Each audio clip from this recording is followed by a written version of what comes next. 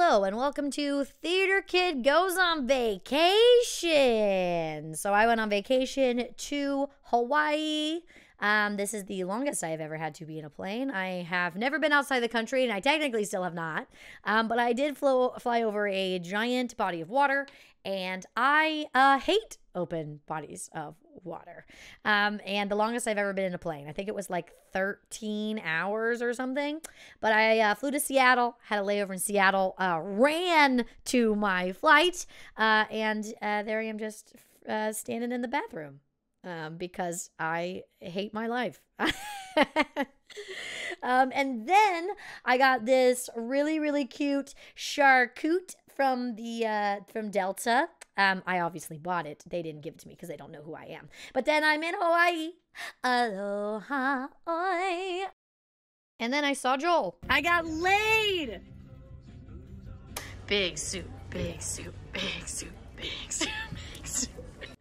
So I'm staying with my childhood best friend from like the second grade, Joel, who is lives in on Oahu, the island of Oahu, and he lives in Waikiki, which is like one of the tourist hubs of the world. And then this is us getting up at 5 a.m. the next day to get on another plane to go to Big Island, which is also called Hawaii, which is confusing. There's a big historical relevance of why it's called that. This is us in another plane that was probably made in like the 1970s. But look how pretty. It's so gorgeous. And of course, this is when I'm first seeing it, so I'm just overwhelmed by how beautiful it looks. God, look at that. That's so pretty. So this is looking over Oahu, Honolulu, really. And obviously the resorts are evil, but like, it's just crazy. It's one big side of a volcano, and you can see like that little crater looking thing is where a bubble of the volcano came up and like rose up and then popped, and that's what makes that that crater looking thing. It was just lava, beautiful lava. And then this is Pog, but this was like artificial Pog. I got some better Pog later, but this is the first Pog I got. And then look at this. So the reason that the water looks very like brown is because there was so much rain. It was raining on and off like the entire time we were there, but that's why the waterfall is flowing so vigorously, but also why it looks like that, because it's a bunch of rain runoff. And then this is a weird tree where the roots grow down from the branches, but we apparently have these in like Florida too, but I've never seen them. They look crazy.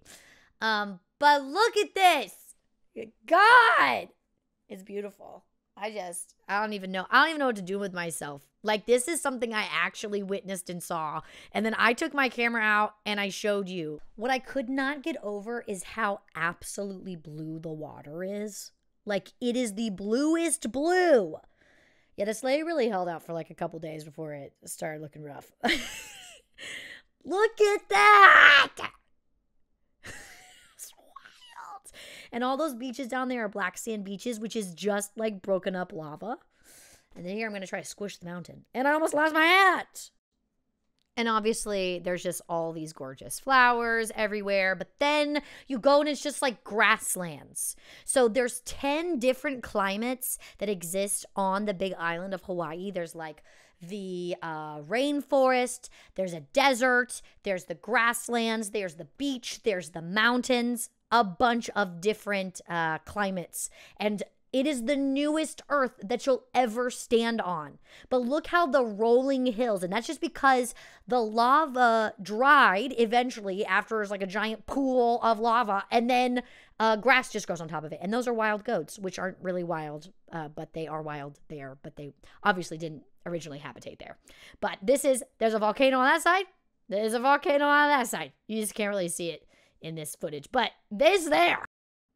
And then there's a little gay rainbow for me and Joel, just for what the is this? From the 1980s, you said? Yeah, this is a float from the 80s, so nothing's grown on it yet. Oh my God. Holy, oh God. So I'm really excited about seeing something that's even closely related to lava. But in a second, you're about to see these trees called the Ojai tree, and I think that's the right pronunciation of it. But they're a pioneer tree that grows out of the lava. It's the first thing to grow out of the lava, and it puts nutrients back into the earth. Nuts! And then this is outside of our Airbnb, and that little dog's name is Batman. Look at him, little Batman. And then that's a volcano. It's a volcano, my guy. Look. Oh, okay. And then I was going to call this video Theater Kids Slow Descent into Madness because I start to lose my shit when I see this lava. I'm freaking out. That is so cool. I want to jump in it. The lava pops. The little strands of lava that get thrown into the air cool really fast and they turn into glass threads that pull his hair. So cool. That's so pretty. Like in the video, it like sparkles. Bro, I can't. This is so magnificent right now. I am not trying to trip. I'm trying to video. Oh my god. So this is literally all I thought we were gonna see was this little sliver of lava, and I freak out just about that. Like I thought it was just this, and then God, oh my god, oh my god, oh my god, what is it? Holy shit, that's so cool. It's where are you? It's bellowing. Look, it's like bubbling. Oh god, it's so bright. I don't think you can see. Oh yeah. It's lava.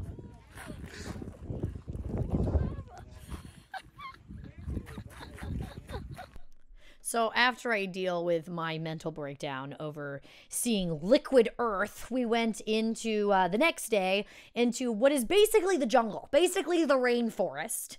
And we go into, this is called a lava tube.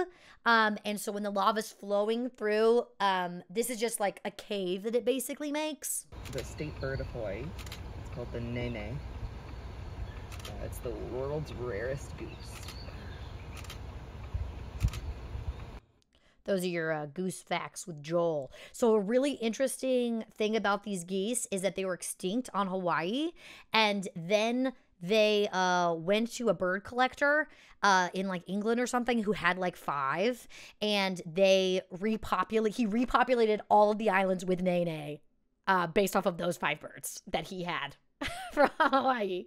But the reason that they're extinct went extinct on the island was because we brought rats over to the island, and then we were like, oh, let's get something to kill these rats. So they brought mongoose over. But rats are nocturnal, and mongoose are not nocturnal. So the mongoose just ate all the nene eggs. And then look at this beautiful thing. God, it's gorgeous. And you see all the black sand, just the lava going and going and going, and the only thing that stops it is the ocean. One powerful force of nature against the other, like me. Yeah, I was as you can tell, I'm pretty stoked. It looks like we're like taking the ring to throw into the volcano, except there's the ocean. So the big island, the one that we are on currently with the 2 active volcanoes, I think there might be 3 active volcanoes on Big Island, but the reason that one is also called Hawaii is because originally all of the islands were their own kingdom. And then the king of Hawaii, the big island, was like, nah, I'm kind of like over us all fighting all the time. Let's just all be one and I'll be the ruler of it. So he took over all the other kingdoms and he named all of it Hawaii. And this island is also called Hawaii, but I guess locals call it Big Island. And then this is me walking out to go see the carvings that are in the lava rock. So, you know, the tagging and the original graffiti done by the Polynesian people. So these are the carvings. So they're like 1,000 years old. They're pretty cool. But you'll see these little like swirls. And the Polynesians believed that the umbilical cord was, see the swirl right there? The umbilical cord was like really sacred. So whenever they would have like a birth of a chief's child, they would take the umbilical cord and drew this like swirl and then put the umbilical cord in and then put a bunch of lava rocks on top of it. And so that was supposed to be like a big symbolic thing. And apparently these dots that you see everywhere are also like really important, but I don't remember that fact right now. But it's really cool. They just like carved all this stuff, but it is 100% original graffiti, but still neat nonetheless. Still very, very neat.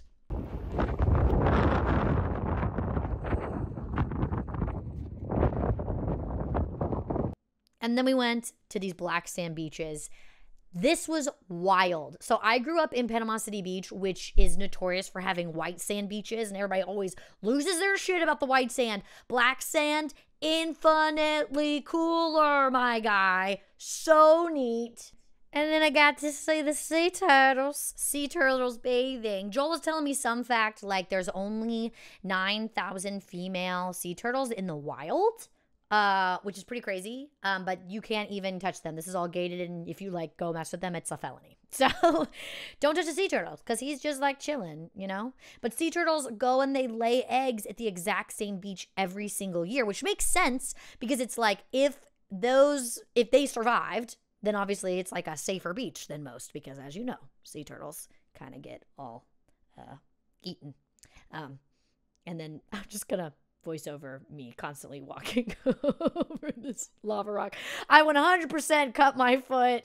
So this flower is super important. There's a big Hawaiian legend about it. And in this audio, Joel retells me the entire legend, does a great job being very theatrical, but it's too windy, so you can't hear. Joel is a professional tour guide on the island of Oahu, as well as getting his doctorate in entomology. So he's a wealth of knowledge. It was the best possible thing I could do. Hey, I'm taking a video. Enjoy. Bye. That's it. Beautiful. Wow. Oh, it is. I'm back. Just one of the craziest things I've ever seen. Like the bluest water with the blackest sand. So this was a mural that's on the southernmost bakery in the United States. And then this is us driving. We drove so much. We drove all around Big Island. Rented a Jeep and we just flew, baby. And again, those are the volcanoes on either side. And this is us going back. So this is a little montage I'll make of just me walking around Waikiki while Joel is doing something for work. But yes, this is a little touristy. I did want to talk a little bit about the resorts in this video. Like I said earlier, the resorts are evil. Yeah, I'm looking at you, Hilton. So there's this thing about the water and the people's water supply in Honolulu specifically. And it's a little bit more complicated of an issue than just, oh, the tourism is the reason that they don't have any water.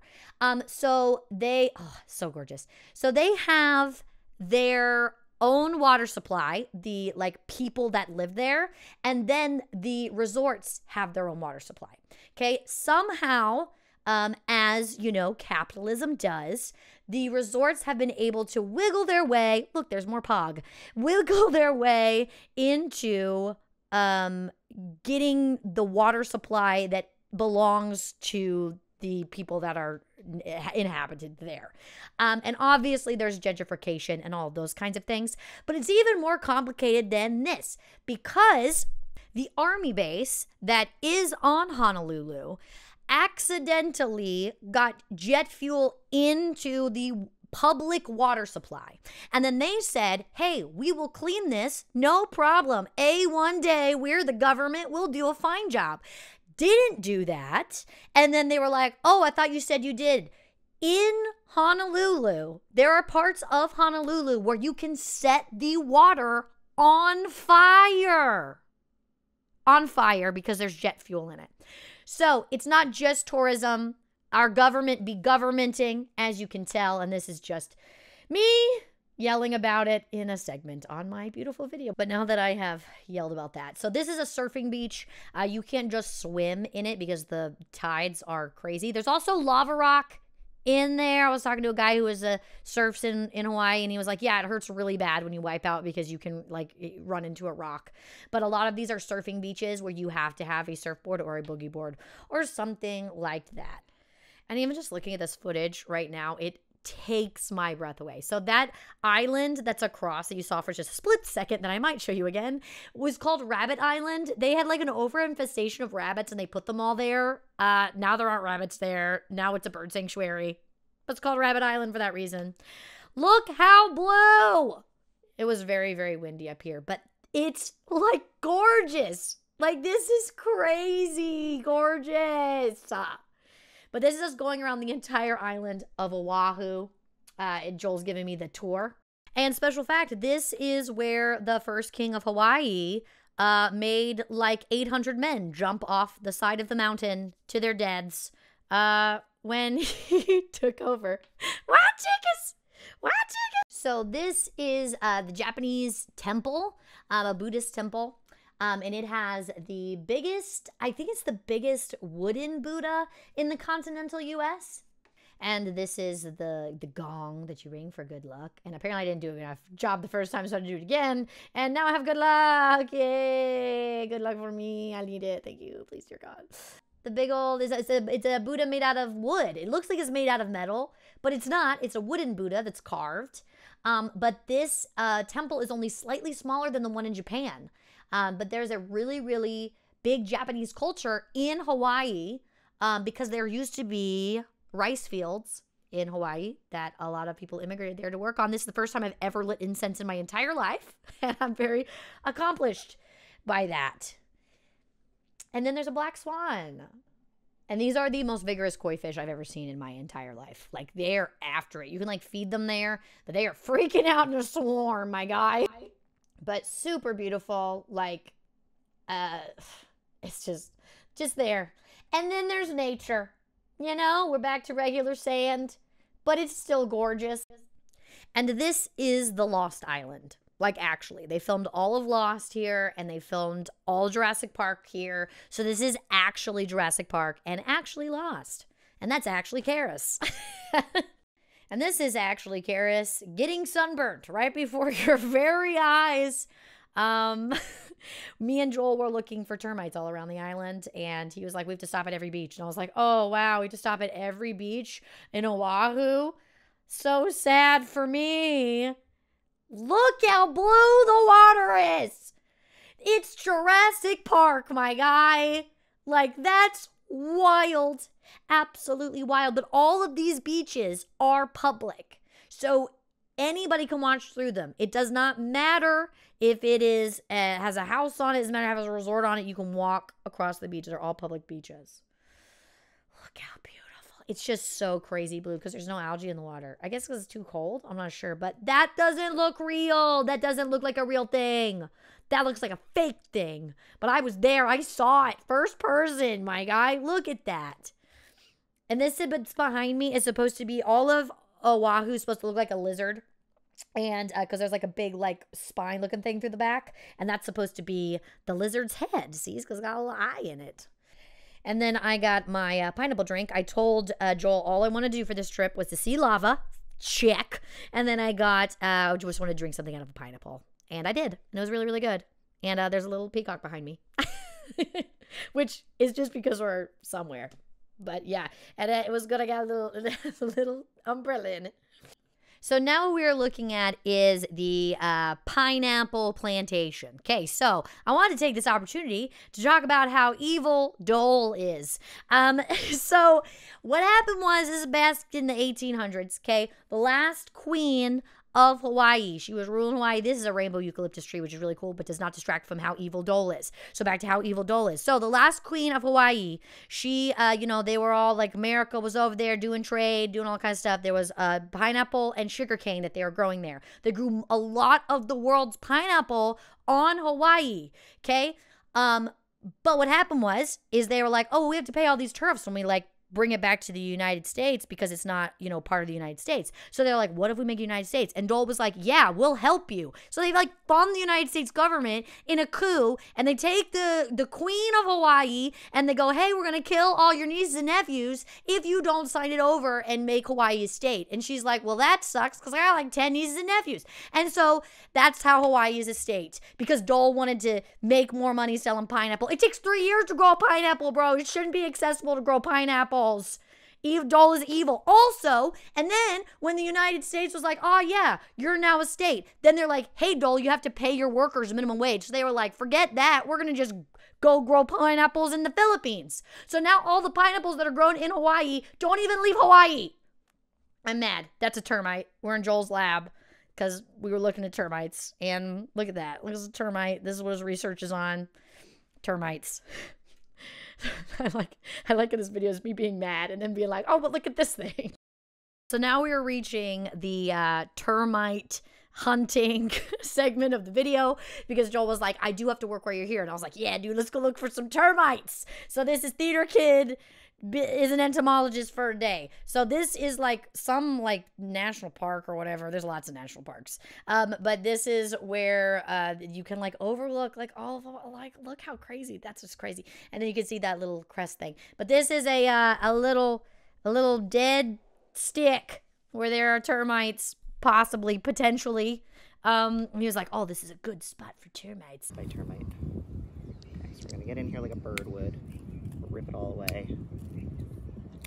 Yeah, this is the layer they're in for sure. So they did all this like nasty, dirty stuff. Oops, sorry.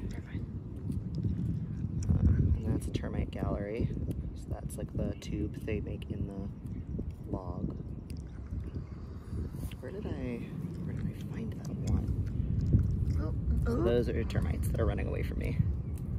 That's a worker. A big old one. Yeah, so these guys are really big. But that's a worker. I don't need any workers. I just need one soldier. That's what I'm looking for. And you can tell the difference between, because what? These guys have little round white heads. The soldier will have a big square orange head. Yeah, there's a worker, or a soldier. Okay, yeah, I see his head is... It's like amber colored, and he's got the big sharp jaws. Fucker, look at him. He's like, absolutely not. I will not get in the jar. All the workers already did. Go protect them. We didn't like that at all. There we go. Got him. Gotta try to collect them without hurting them, which is very hard. So we could potentially breed these guys in the lab. Breed them? Yeah. That's what you said? So then we could have like a functioning colony. Because right now our colony doesn't function. When each termite dies, it can't get replaced because we don't have any queens or anything. Mm-hmm. But these are queens. So if I can get them back to the lab safely, not the workers. I don't need these guys. Everyone else piss off. So we looked for termites for quite a while, and that was fun. And then I saw this big old tree. So this kind of tree, I forget what it's called, but this is the biggest one in the continental U.S. And you can see I am a little girl, giant tree. I climb giant tree. I don't know what I'm doing. And then I got to see this gorgeous sunset over the bay. I think that's a bay, right? Yeah, I'm just going to say it's a bay. Pretty sunset. Gorgeous, gorgeous, gorgeous sunset. Even prettier as it goes down. But just, oh man. I think this was the second to last night that I was there. And then this is where we went snorkeling. So, Charis and water. We have a very weird history. I had to be reassured there were no sharks. I needed everyone to lie to me and tell me there's going to be no sharks. This is Toby. This is a little, I think he's a zebra pigeon is what they're called. And he was dumb, but he was around me and I love him. But we went in Hanama Bay, I think is what it's called. I have a clip of it at the end. But I snorkeled in this and it was so pretty. I got to see like parrotfish and sea cucumbers. And I got to see all kinds of cool things. I didn't realize there was so much footage of Toby in this. I don't think we need all this. And my lips got so pruny. And I think it's because I just have never like put my mouth in the ocean. Like my face is directly in the ocean. But when I first put the snorkel in and started snorkeling, I had like a little baby panic attack. because I'm not the best swimmer and you can't like touch the coral because it is alive. So if you go snorkeling in Hanama Bay, do not touch the coral. It is trying to live. But they used to let 10,000 people come here every day, and now they only let 1,000 because during COVID when they shut it down, they saw that the reef expanded so much. Yeah, Hanama Bay. And so now they only let 1,000 people there a day. But God, just the most gorgeous island. Just a crazy thing to see in real life. And then I got some shave ice that had some soft serve in it, and then the snow cap on top. Extra aloha, served daily. Aloha state of mind, the aloha spirit, as they say. And then this is the palace. Remember when I was talking about how there was a coup and they took over the king? So this is where the queen lived. And that's the first king of Hawaii. I forget what his name is because it's confusing sounding. But this is the only palace in the continental U.S. because it was its own kingdom before we took it over because we're dirty, dirty colonizers. But it's so, so beautiful. Look at that. I didn't get to go inside, but next time in Hawaii, I'm definitely going to do that. This is some footage that was out of order, but this is what I was talking about how there's just so many different climates. Like there's Big Island that has like the rainforest and volcanoes and mountaintops. And this is just so nuts and crazy, and it's beautiful and it's gorgeous. And I just can't with it. I'm going to have to go back. I was only there for 6 days, I think. And we shoved a lot into that 6 days. But I did not get to see everything, but I saw so many things. And, I always said if I had the opportunity to travel, I was going to. And I'm so glad that I did. This waterfall was so big, you couldn't even see the bottom.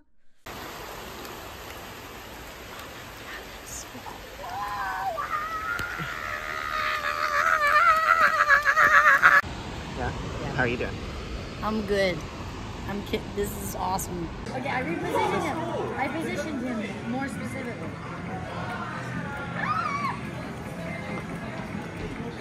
Guys, we're gonna miss the movie. I'm gonna be doing this.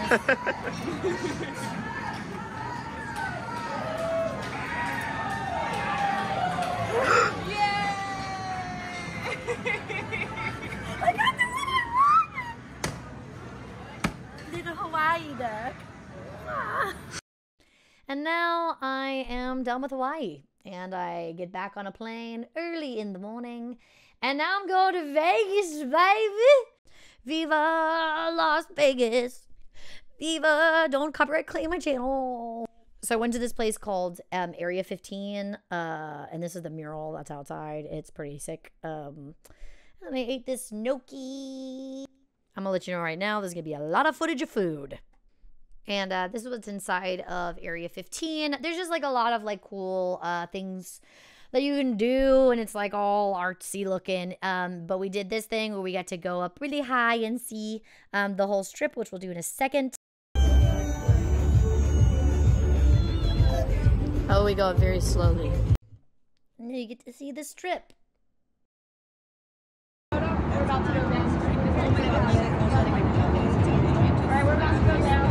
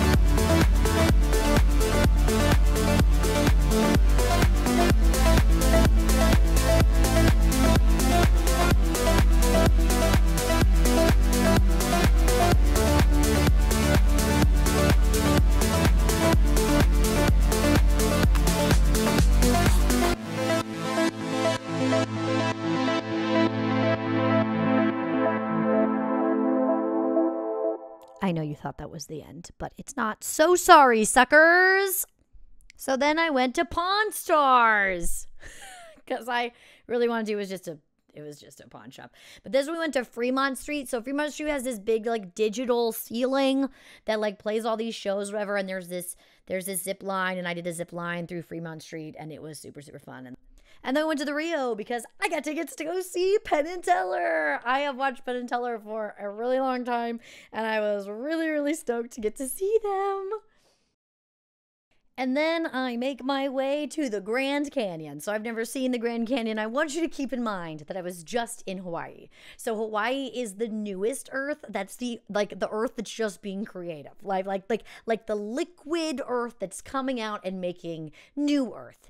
And this is basically the oldest Earth. So it was so wild to get to see it. Like, look at that. Like, it's nuts. That's nuts. We went to Grand Canyon West, which is technically in Arizona, so it's like 2.5 hours outside of Las Vegas. Super stoked I was able to go. Like, just look how crazy that is. All of this is formed from the Colorado River, just like digging through it, I guess. But Grand Canyon West is on an Indian reserve, and so it's, you know, ran by Native people, and I think that that's so awesome. They have something here called the Skywalk, where you can walk out, and the ground that what you're standing on is glass, and so you just look 4,000 feet down. God, it's so beautiful. And then we drive back into town, and I wanted to go to Hell's Kitchen. So there I am meeting Gordon Ramsay himself. This is right outside Caesar's Palace, which I have more footage of later. But here I am in Hell's Kitchen, spending the most amount of money on food that I've ever spent in my entire life. It was so worth it. This was a lobster risotto, and then I had a gin drink that's called something with, you know, the gin.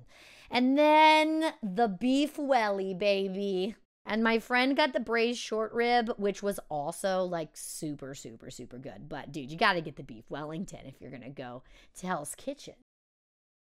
And then this was the toffee pudding. And when I tell you this is the best dessert I've ever had, it was the best dessert I've ever had in my life. And then I had to play some slots machines. I won $3 first time I pulled it. And then I was like, all right, cool, I'm good. And then we smoked some cigars because I'm a cigar girl now. It is just crazy. Like, this is inside of Caesar's Palace. Like, this is the craziest display of wealth I've ever seen.